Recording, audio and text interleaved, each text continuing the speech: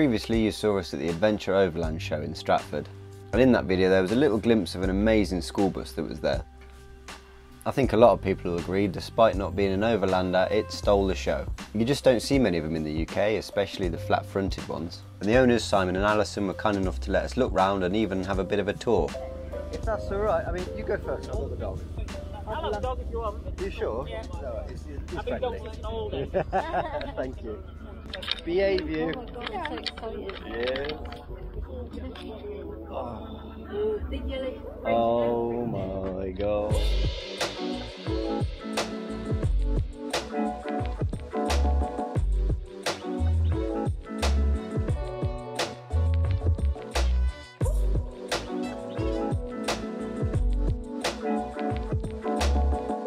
Starting with a fully fledged vintage school bus, complete with all of the seats. So during the lockdowns they set about removing all of these, figuring out layouts, what works and what doesn't, and using mostly recycled materials, began to turn it into their full-time home on wheels.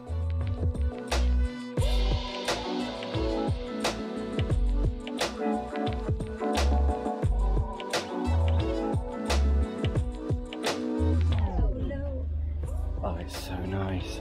Oh, look at the rearview mirror. It's like a Captain proper Fantastic. Stick it to the man. God, this is incredible. Oh, just the length of it. It keeps, there's another room. The amount of jealousy is unreal. This is a proper house. Every window would open as well, like it's just breeze. Amazing. Oh, it's so nice. Just look at the ceiling as well, because obviously they Yeah. left it so you can still see the ribbon. Yeah, yeah. And it's not warm. It's not hot in here. No. Again, 'cause I My guess the fan's windows. hotter and I've got the blooming Yeah. laptop in. When we started doing this, we naturally went straight to the American Yeah. source, and we was watching obviously the American guys, and we didn't really jump onto van lifers over here Yeah. because we were trying to get what issues am I going to have doing this project. Yeah, yeah. So It's just such a beautiful thing. oh, Have you seen the look at one the- that's look at parked up her in arse. Hawaii? Yeah, the big round. look at an horse, man. There's one of these parked up in Hawaii and it's stationary on a hillside. I've not seen it. But And it's absolutely stunning. Are you correct with around what it was designed 1948. The company only made fire engines and school buses, so there was niche. Yeah. Like I say, they only really did the area of that side of the state. Oh, wow. Manufacturing of stuff. So I know I've got that in there.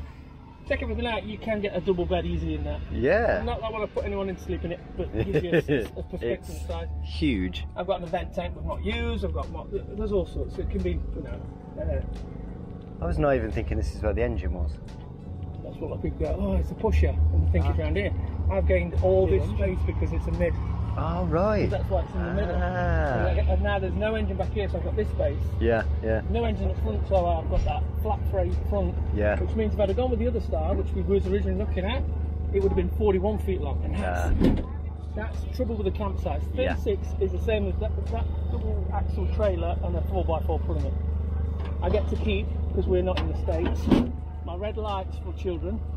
Oh, yeah, yeah. So in the States you have to blank them out. It's illegal to overtake a school bus when the red light's are on, so that's a law in the States, so I can keep that on because it's irrelevant to over here. The red light's also in the front, but the fun bit's also on the front. I saw the red lights in the front earlier. Yeah. Did you see the party trick at the bus? No. No. I didn't. I was going to see you and seen inside of it. Oh, there's the engine. Jesus, that's Yeah. a big engine. On its side. Yeah. Oh my god. Go on, son. So you're dropping the kids off at the pool, you're dropping the kids off wherever. Oh, let's see. Oh, I have to put some notes. So when you pull up, you've got to obviously put your warning lights on, which is that switch there, which turns. So you switch that. You check out the front. Stops them going out Have a too look soon. what you've done. So that's so kids can't run out too close. So what that is now is the safety feature.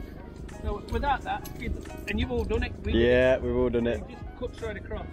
So when they go on to stay, the bus is stationary. One, you can't overtake.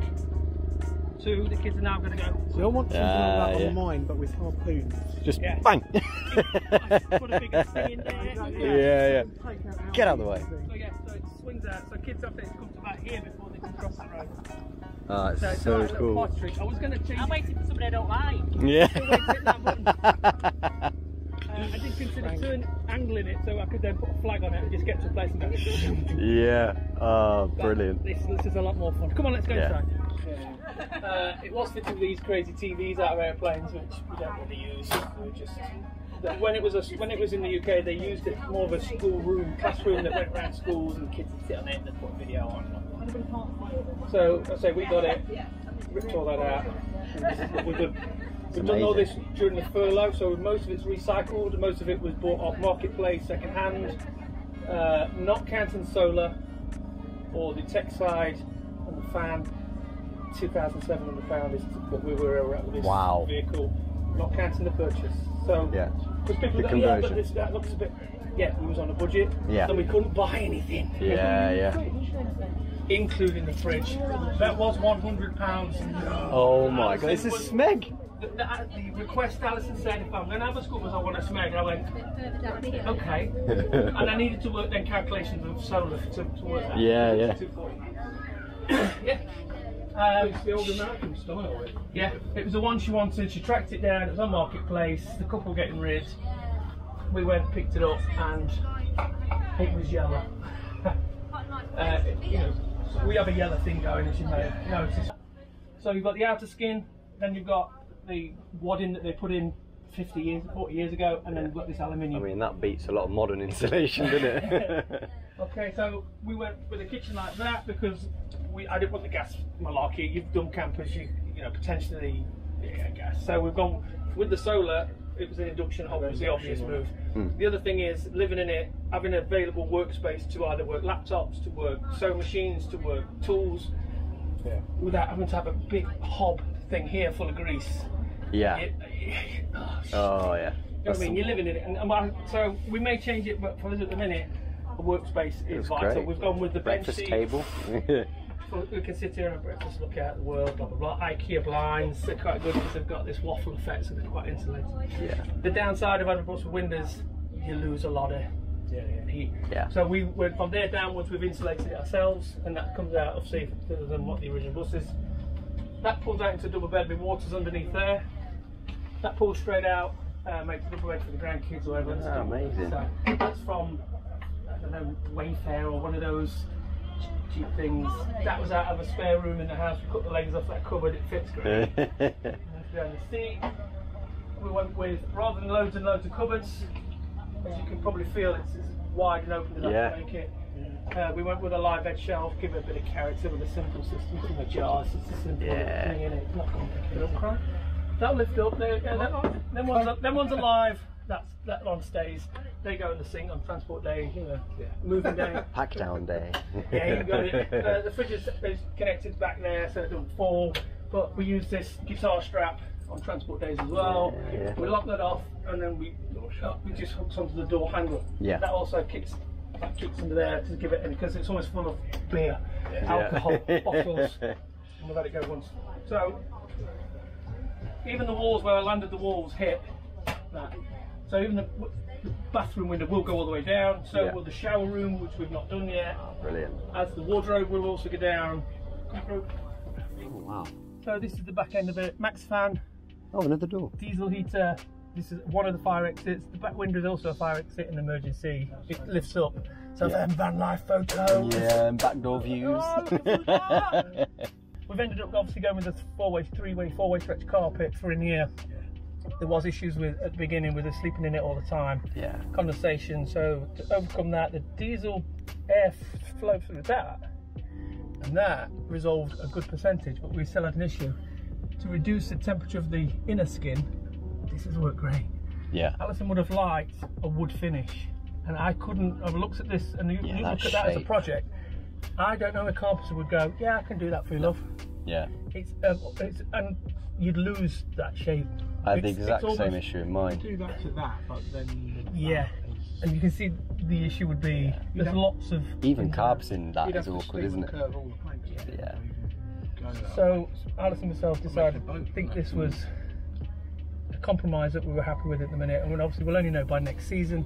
Yeah. When we've obviously spent another year in it. How long have you had it now? Probably 18 months now. Okay. It took us about 6 months. This has been your lockdown project. A lockdown project, and we've come out. It was a 5-year plan to find a bus, to build a bus, to sell everything and move into it. And then the COVID and everything, it condensed everything down. The only compromise is we've had to use a lot of recycled material, which actually I'm That's happy good, with. isn't it? You know, And it if anyone's looks- got an issue with, It looks incredible. you know, this our wardrobe doors. My battery banks and power is in there. Look, just pull that one too. And Oh, see you've wow. got fire. It was originally in the back, but I've had to move it because obviously you know what it's like when you start investing money into that kind of equipment. Oh yeah.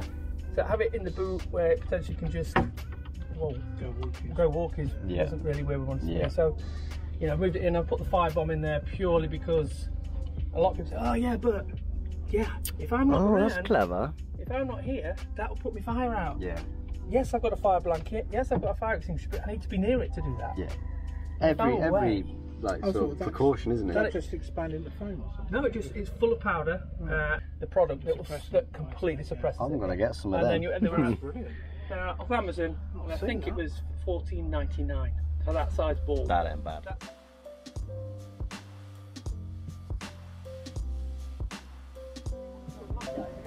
You might have one more drone later. Any questions? Just come back. Oh, it's got me. I've had so much van envy at the moment of this show. It's like that one there, sort of like the hardcore version of mine. Yeah. Big truck version. Yeah, there's a lot of. We've been in. Allison's going, "Oh, I like the look of that," and I'm going, "Okay." Yeah. Lots of ideas. Okay. Oh dear. Massive thank you to Simon and Allison for letting us see their home on wheels. And happy trails now that you can finally take it out and use it. If you'd like to see more of this awesome school bus, the links to their Instagrams are down below.